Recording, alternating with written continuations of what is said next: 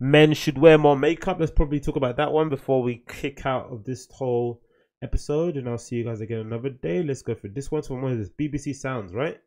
Male makeup helped me get me out the door every day. Okay, this is very interesting. I'm not too sure if this is going to vibe, but let's just hear what we have to say. I've not actually listened to this actually.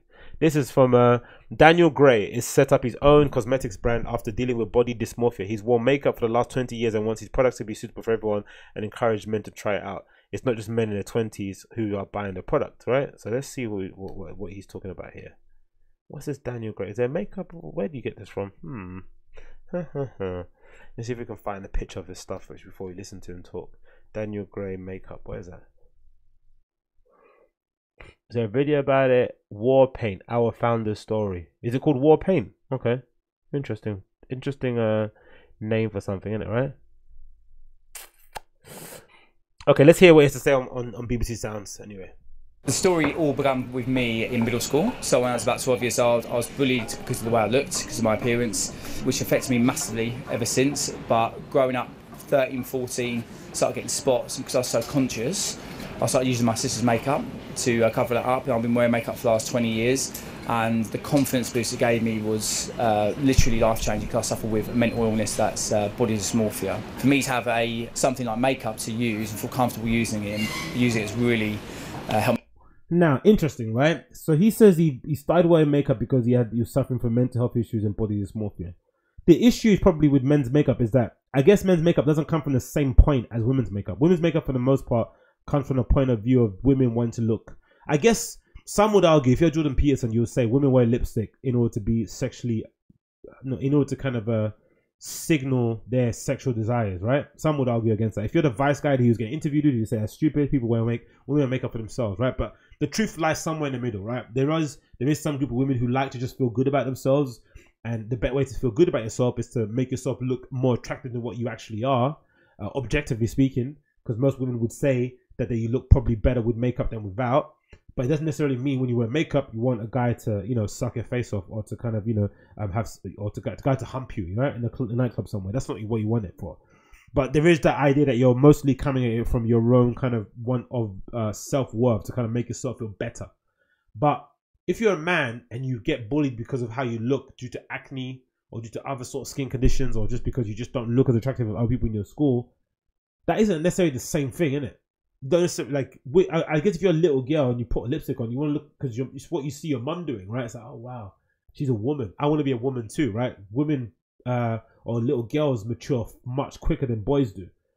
They have maybe more of a need of sense of self than a boy would do, or an understanding of who they are in society. The idea that if you're a young girl, there's that weird experience when you're growing up and going through puberty where suddenly men start looking at you differently, right? You start seeing them kind of desire you sexually, romantically. That can kind of really fuck with your brain. I expect for most dudes, you don't really go through that, really, do you? Right? You're pursuing people. Don't get me wrong. Whether or not what depending on what way you swing, you pursue people, but you don't necessarily. I don't know whether or not you feel the need, you feel desired like in that way in order to kind of perform and to kind of peacock. I don't know when it actually happens. I really don't know. I'm not sure when that's a thing, and maybe that's the core of the problem of why men's makeup hasn't necessarily taken off, because men are coming at it from so many different angles. They're coming at it from dysmorphia, body confidence, bullying. They're coming at it from kind of just that kind of just wanting to look hotter. I don't know. It's something different. Whereas I feel most women generally come at it from the same general point of view, as opposed just want to feel better about themselves, or want to look pretty, or want to look like a woman, right? Decided that you look like your favorite Hollywood actresses or something. I don't know. I'm not too sure about it. Let's continue on. When we get out of the door every day. Are you wearing any makeup now? I am, yes. I wear makeup every day, and my staple and go-to product is foundation. So that's just a nice, even coverage across my whole face to even out my skin tone. Sometimes use a bit of concealer, and now and then bronzer and anti-shine, especially on a night out. I don't know whether this is the right thing to say or not, but I can't tell that you're wearing anything. That's good. I think that's the whole point. What we're trying to do with War Paint is dispel the myths around what a lot of people think men's makeup is. You know, in the papers and press previously, it's been about lipstick, eyeliner, guy liner, where for me it's simple products, use a simple way to even out your skin tone, make it very subtle. So, which is similar to what they do in TV production anyway, right? Anyone that's on TV, if you've ever been on TV, you would know that, you know, for the most part, you always get given makeup. Doesn't matter how good your skin is. They want to make sure that, you know, your face hits the cameras in an even way, because the amount of lights they use in studios, they can't afford to just have your greasy forehead sticking out there on TV. So they usually always give you some kind of makeup just to kind of even out your tone of your face, right?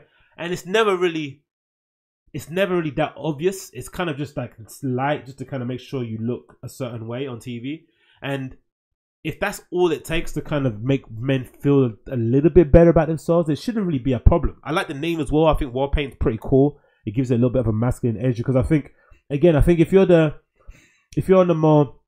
happen to lean on the more feminine side of masculinity, you probably wouldn't care about wearing women's makeup, right? If you're James Charles, you're fine, right? You just go out there and wear women's makeup and it's okay for you. But I guess if you're a more sort of a straight heterosexual male, you might feel a bit weird about wearing makeup like lipstick and having blush on.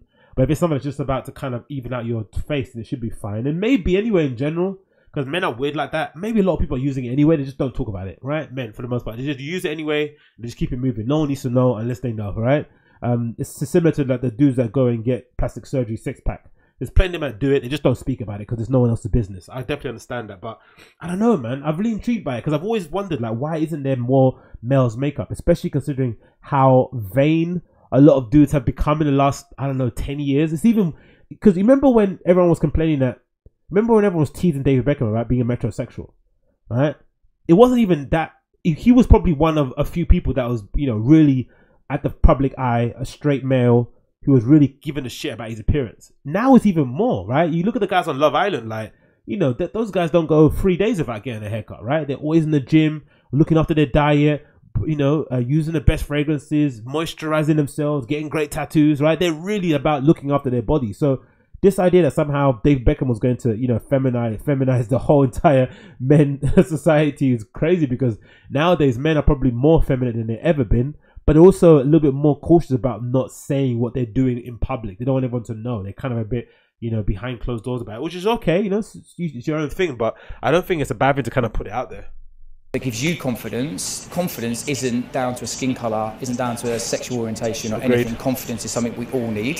So for me, this is everyone. We've had interest from all around the world. If you wanted to get men to try it for the first time, you have to make them feel comfortable with something, So to get it designed and aesthetically looking like how a man would want it is key as well. We're not going to be for everyone, right? We're not going to be everyone's cup of tea. People are going to think it's absolutely ludicrous. All I want to do is by creating a male-specific brand, let people decide what they want to do. Everyone will probably think target audience 28, lives at home, expenditure, goes to the gym every day, but it's definitely not. So online, our second best customer base between 50 and 65. I knew it. Yeah, so it shows you the breadth of sort of men who are looking at this, sort of homosexual, straight, 15-year-olds who suffer rosacea, 65-year-olds who want to cover their dark circles.